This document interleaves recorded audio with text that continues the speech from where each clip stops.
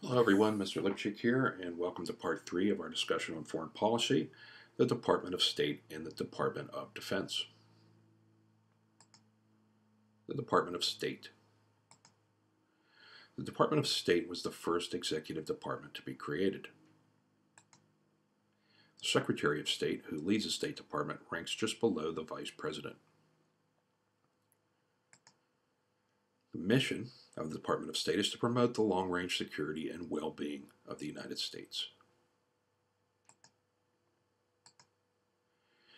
The Department of State advises the President on foreign policy, formulates and carries out foreign policy, keeps the President informed about international issues, maintains diplomatic relations with foreign governments, and negotiates treaties with foreign governments, along with protecting the interests of Americans traveling or conducting business abroad. The structure of the Department of State. There are 6 Assistant Secretaries of State that direct 6 geographic bureaus. Bureau of African Affairs, European and Asian Affairs, East Asian and Pacific Affairs, Western Hemisphere Affairs, Near Eastern Affairs, and South Asian Affairs. Other bureaus are organized around foreign policy topics. There's a Bureau of Education and Culture,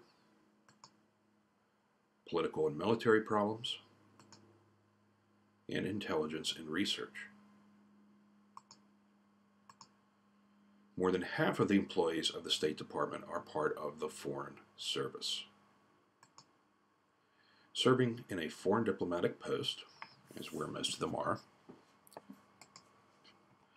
and they can be recalled to Washington to discuss diplomatic issues. This is a very prestigious branch of government. It's difficult to get into the Foreign Service. They have very high and demanding standards of their personnel. And they can be assigned to embassies or consulates. An embassy is the official residence and offices of the ambassador to a nation and his or her staff. They keep the State Department informed and conduct daily diplomacy with the host nation. Some ambassadors are career diplomats and others are political appointees. The staff helps to resolve disputes over political, military, trade, travel, and currency. If there is a major dispute, the embassy staff can be withdrawn for their safety or to send a message to the other country. The embassy and its grounds are considered sovereign territory. So our embassies in foreign countries are considered U.S. territory, and foreign embassies on U.S. soil are considered territory belonging to those nations. The U.S. maintains consulates in major cities of foreign nations. Consulates are not usually involved in diplomacy, but instead help U.S. businesses and citizens in that country. The Foreign Service officer in charge of the consulate is called a consul.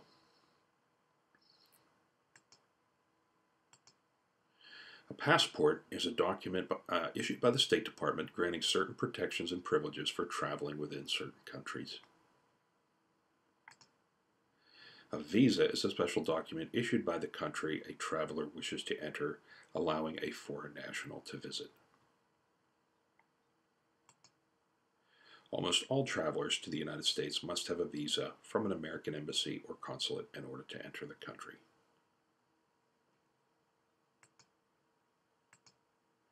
The Department of Defense, or DoD, supervises the armed forces of the United States. They were established after World War II to supervise all military activity of the United States. Frequently, the different departments would not get along, the different branches. They would quarrel and have differences, and this department was created to synchronize all of them. Secretary of Defense is a member of the President's Cabinet. And all leaders of the Department of Defense are required to be civilians. Some of them are former military, but they must have civilian status. Because our government does not allow the military to dictate to the civilian government. It's the other way around.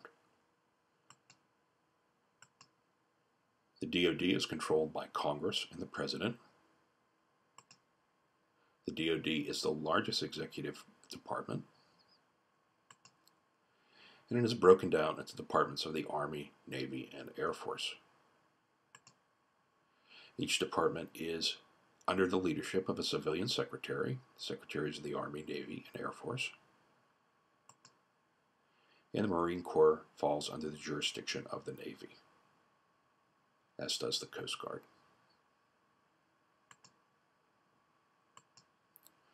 The Joint Chiefs of Staff is made up of the top-ranking officers of the armed forces.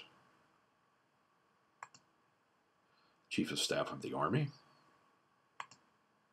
Chief of Staff of the Air Force, and the Chief of Naval Operations, and the Commandant of the Marine Corps, and the Chairman of the Joint Chiefs of Staff. The Vice Chairman of the Joint Chiefs of Staff also is on this committee. The United States military has been a volunteer force since 1973, and that has largely to do with changing technologies, which makes a very large force unnecessary. President Nixon added conscription, or the draft, as it was known, in 1973. Since 1980, however, all men who reach the age of 18 must register for the draft, although they are not currently drafting men into the military. But it is always a possibility. Men between the ages of 18 and 25 could be drafted in an emergency, and you are required to register when you are 18. If you don't, you may lose certain things, such as the ability to get federal student loans. That concludes our discussion on the Department of State and the Department of Defense. Thank you for attending, and I look forward to seeing you in the live lesson. Have a great day.